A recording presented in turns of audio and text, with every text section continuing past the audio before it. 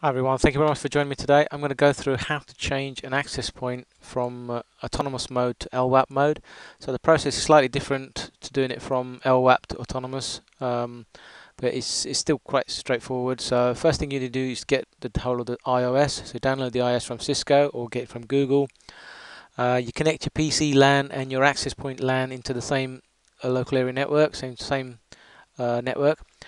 Make sure you've got connectivity between your PC and your access point. You need to have some kind of TFTP server, and you need to kick that off and make sure it's pointing in the right folder. And then you simply type the command on the access point: archive, download software, force reload, TFTP, and then the IP address of your TFTP server, and then the file name itself. So that's the file I've got downloaded. If I just show you my devices, so there's my file already. There's my TFTP server all ready to go. It's already been kicked off, and that's my access point. So my access point's been booted up. Just enable capital CISCO. That's the password. So the IP address is 192.168.0.61. Just make sure I can ping my TFTP server, which is 192.168.0.42.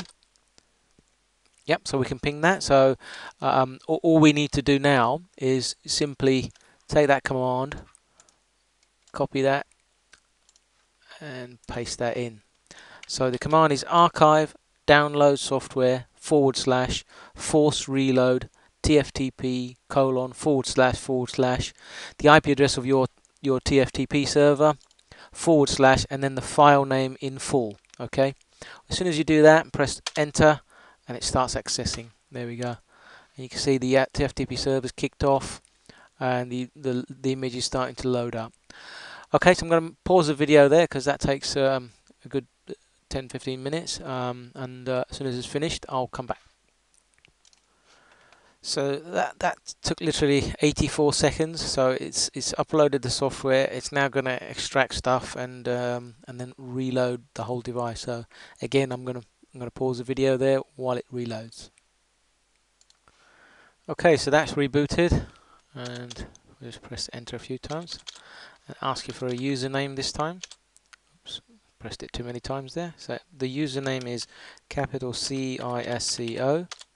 The password is capital CISCO, and that's it. So you can tell that it's in LWAPP mode.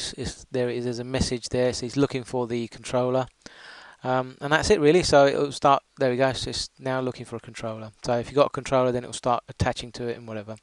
So I hope you found that useful. Thank you very much for listening.